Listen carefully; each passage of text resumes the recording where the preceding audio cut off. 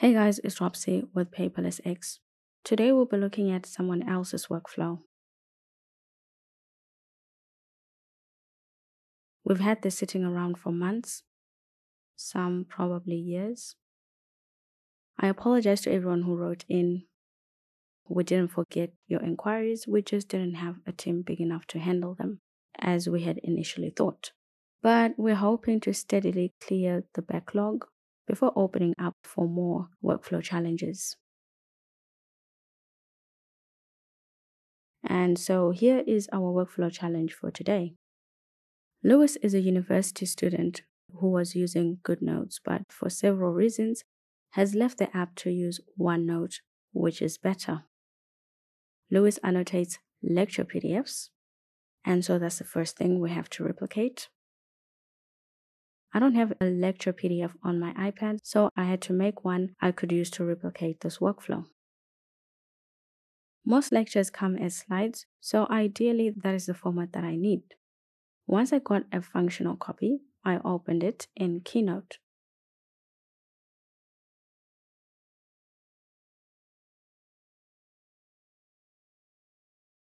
Which I prefer to Microsoft PowerPoint, but this stage you can really do in either app. I will create a PDF that I can annotate to add more notes.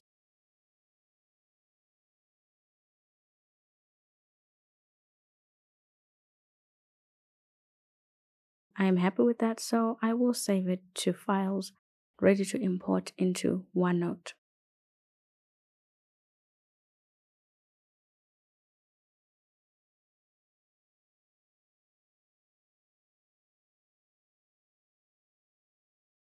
Lewis imports PDFs, question, and answer sheets.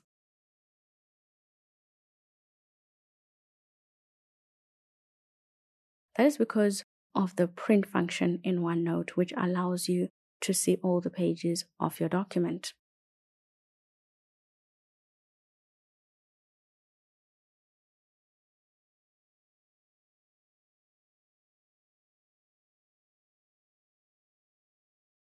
It is by doing this that Lewis is able to annotate lecture notes.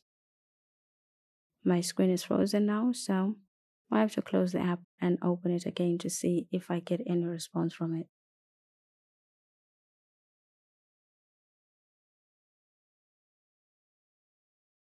There you go. And what Lewis loves even more about this setup is all the space around the PDF that you get in OneNote. When you run out of space, you can write on the app's infinite canvas. So this is a very important part of Lewis' workflow.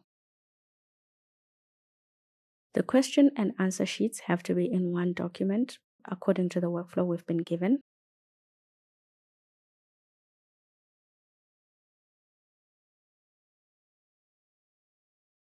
So after answering some questions on the question paper,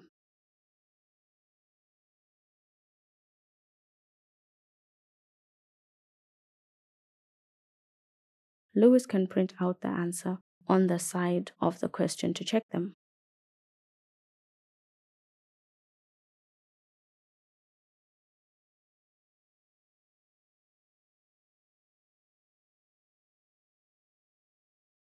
I thought this would align, but it depends on the number of pages in each document. But still, not to worry, there's a workaround. I just have to delete a few pages,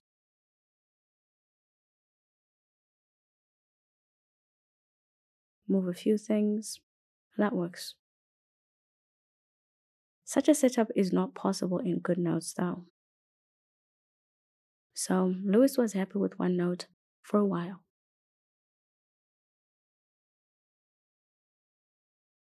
However, OneNote turned out to be buggy on the iPad. The printout function displayed blurry text on the PDF when zooming in. Upon searching the OneNote Reddit, Lewis learned that this problem had been present for many years and Microsoft had never bothered to fix it.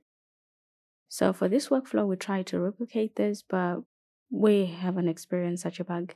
It doesn't mean that OneNote is not buggy though. The bug that we experienced was the app crashing a few times. But it's also important to note that blurry pages in OneNote, besides the bug, can also be caused by a slow internet connection because OneNote is always downloading and uploading things online. Because of this bug, Lewis needs an alternative for OneNote that imports PDFs on an infinite canvas. The first option that Lewis tried was Apple Notes, but that didn't work out because the app can't zoom in. This is an inquiry from a long time ago, so we're going to try and replicate this and see what has changed. Most handwriting note-taking apps open as documents or as notebooks, not on an infinite canvas. So I'm going to import the two documents we need into Apple Notes.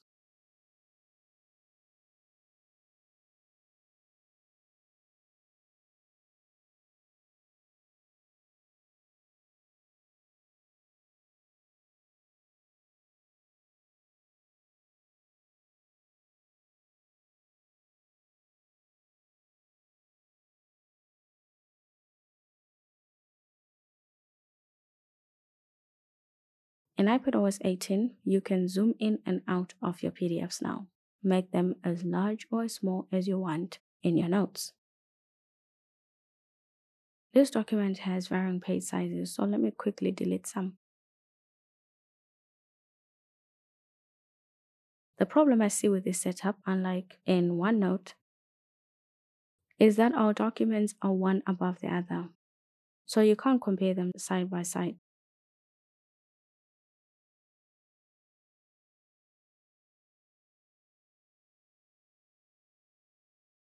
For that, I suggest using multiple instances. It's a decent workaround, but it's not really perfect.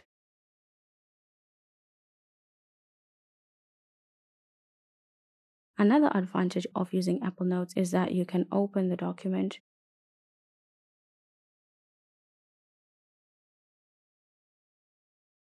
to freely work on the questions without much distraction from the rest of the app.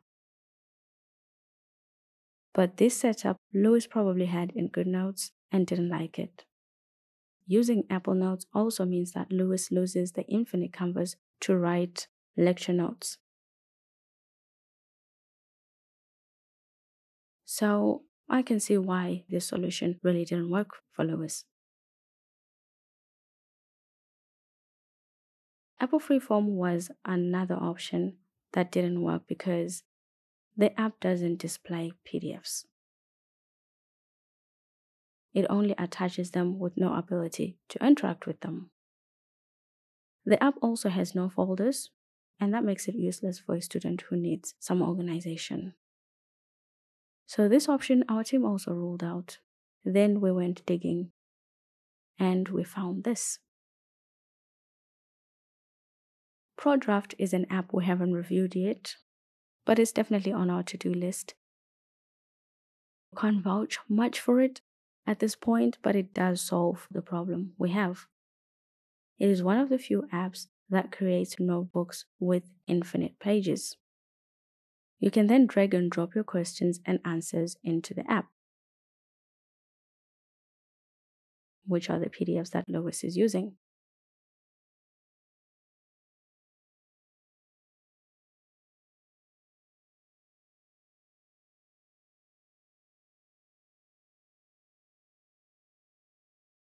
This gives you the closest to the OneNote experience where your PDFs are close to each other.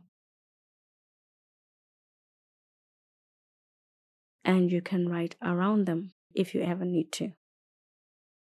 However, writing on the PDF itself is not straightforward. Watch what happens when I scroll the page.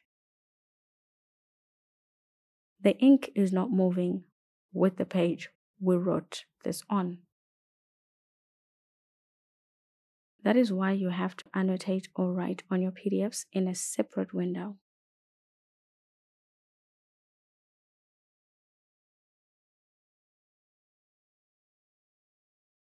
We had a minor bug that wasn't showing what I'd written, nothing closing the app won't fix. When you annotate separately, then that is on the PDF itself, not on the infinite canvas. You have this huge infinite canvas to write on,